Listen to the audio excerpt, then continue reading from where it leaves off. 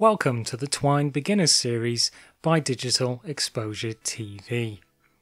The codes in this video are compatible with the story formats of Harlowe 2.0.1 and Harlowe 1.2.4.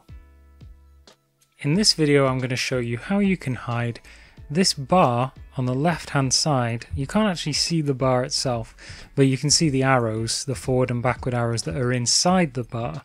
Now in this tutorial I will show you quickly the code you need to enter so that you can now make them invisible.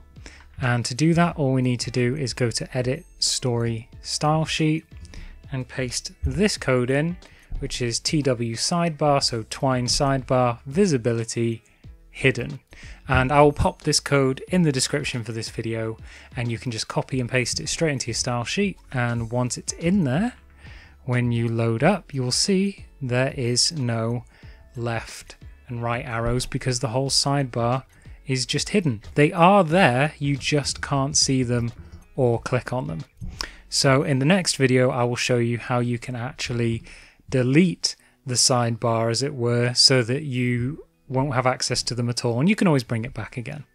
Thank you for watching. Please share this video on Facebook, Twitter and social media. Please give us a thumbs up if you found this helpful, and please subscribe for more videos.